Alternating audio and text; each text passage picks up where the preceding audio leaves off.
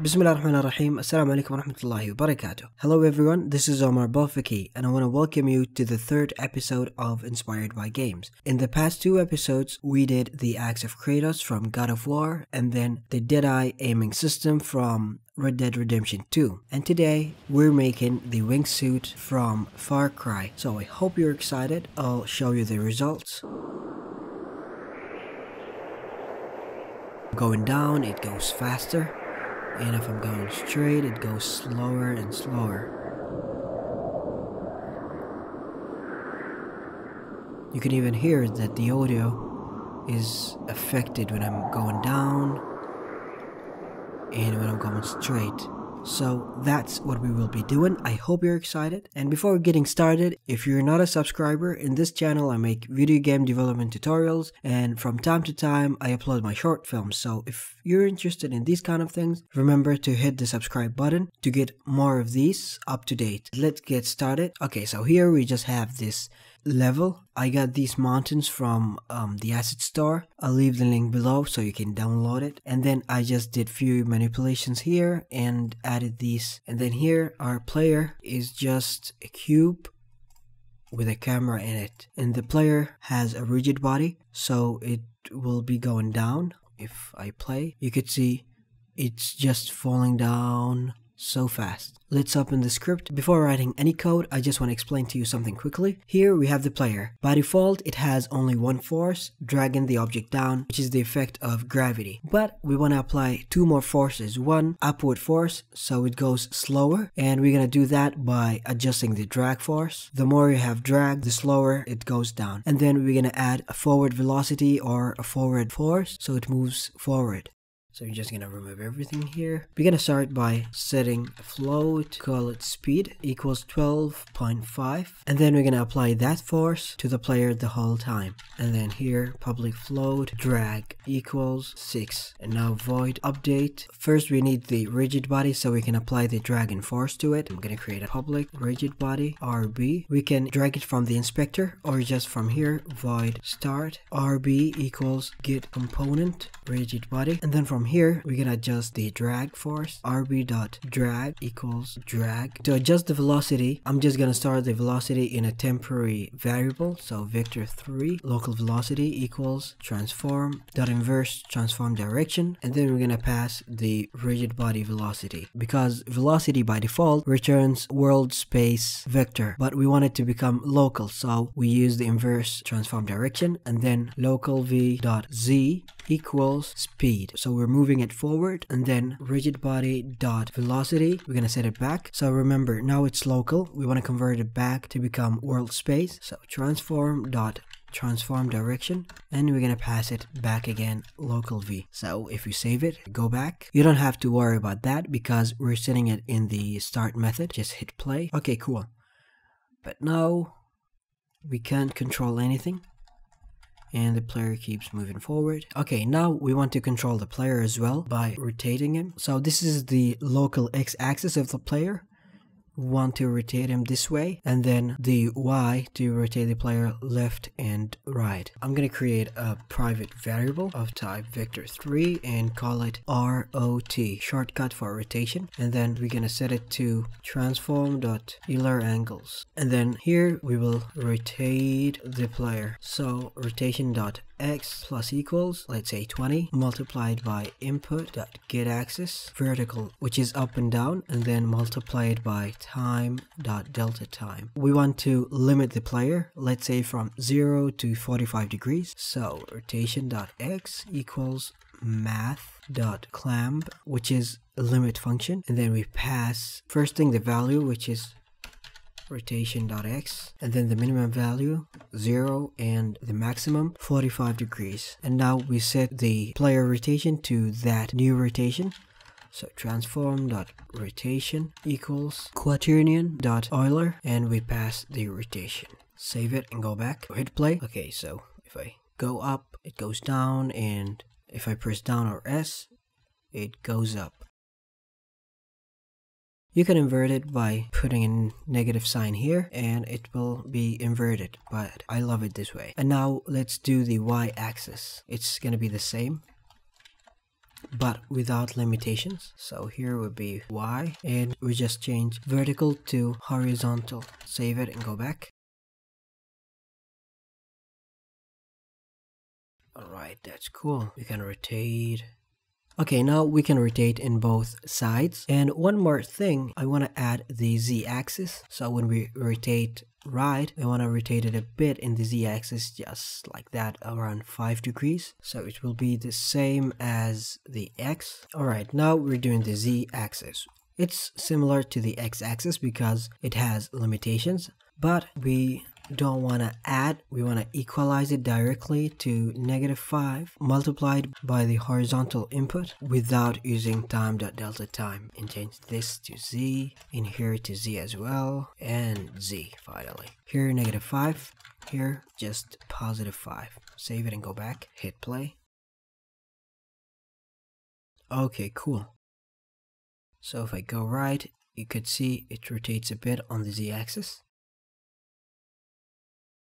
Nice. Okay, now the last thing we need to do is, when the player is going 45 degrees, we want to increase the speed and decrease the drag. And when the player going forward, we want to decrease the speed and increase the drag. To modify these values, we need to know if the player is on 0 angle, then it will have less drag and less speed, and if the player is on 45 degrees, then it would be faster. We need to store that in a variable. If it's the minimum, it will be 0. If it's the maximum, it would be 1.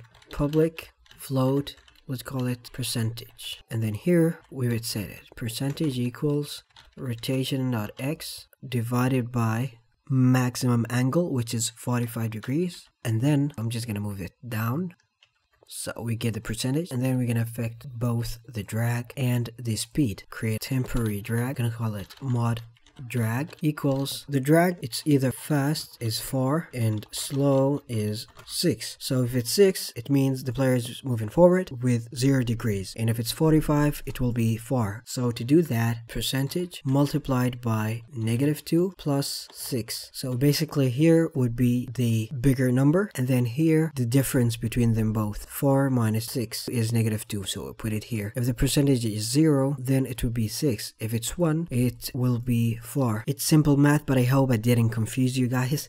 And we're gonna do the same for the speed. Float mod speed equals, for speed, fast would be 13.8 and slow would be 12.5. If the player is going down 45 degrees, it would be 4 drag and 13.8 force. So the modified speed would be the difference between the two, 13.8 minus 12.5 percentage multiplied by these two numbers plus the minimum, which is 12.5. Basically we get the difference and we multiply it by percentage. If it's 0, this would go away, and if it's not, it will be added here, so it will become the fast speed. And then here we set the drag to the modified drag, and then here speed to the mod speed. Save it and go back.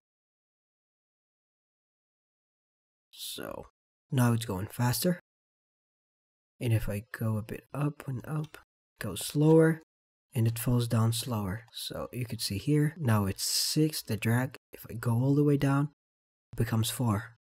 Percentage is 1. So if it's 0, it goes back to 6. So that's cool. And now a few more things to add. We're gonna add the camera shake script. We call it camera shake. Alright, so we have the camera shake here, and just gonna drag it. So double click. Public Wingsuit controller WC, and then void late update transform.local position equals new vector 3, and then we're gonna adjust it by float shaking equals 0.5. We're gonna use random.range negative shaking and positive shaking, and the same for the Y, and then the Z, it would be just 0 as it is. And I'm using the Wingsuit controller just to multiply it by the percentage we have. So if the player is moving forward, it should be smooth, and if the player is moving all the way down, it should be the maximum. So we're gonna do the same. Float mod shaking equals shaking multiplied by WC dot percentage. and just replace it here, save it and go back. So we just drag the player here and hit play. It's not shaking. If I go down, you could see that it's shaking. Cool. Now we're done with the coding part. Two more things to add: the camera effects and then the audio. For the camera effect, just add component, post-processing volume, create a new profile, and then add layer, change the camera to post-processing and post-processing here as well, and make it global. And now let's add the effects. First, we need the lens distortion to give it kind of a fisheye. So something about 55 and the scale to 1.1. It looks weird, but when we start playing, it will be okay. And then I'm gonna add motion blur. Just increase the shutter angle to have more motion blur. And then finally, we're just gonna add vignette if you want to, just to give it kind of a cinematic look. And increase the intensity a bit, smoothness. Okay, so hit play and let's see. So if you're going down, you see the motion blur effect. It's so cool. Now let's add the audio. The camera, we're gonna create two game objects. Call this wind 1, duplicate it, wind 2, search for wind. I've got 2 wind sound effects. If you have 1, it's alright, but for me I have 2, just to show you a few things around the audio mixer. So I'm gonna come here, create audio mixer, and let's call it Wingsuit wind effect. I'm gonna open our mixer here, and I'm just gonna add another group, call it wind effects 1, and duplicate it, and this will be wind effects 2. And now we'll go back here, select it, wind effects 1, and then select the other guy and wind effects 2. Make sure that both of them are loop, so just check the loop here, hit play and hit edit in play mode. So now I could decrease this guy or increase it a bit, decrease this to have a balanced sound. Now that's cool, but we want to increase the pitch when we're going down and decrease it when we're going up. So we're gonna play with this. And to do so, select master and then right click here, expose pitch of master to script. So rename it to pitch. We're gonna go back to the script and we're gonna come here using Unity engine .audio, and then here public audio mixer. Come here am.set float and the name we named it, which is pitch, and then the value would be 1 plus percentage. So if it's 0, it would be 1, and if we're going down, so this guy will be 1, so we'll have the pitch as 200%. Save it, select the player, and then we're just gonna drag our audio mixer here. Hit play.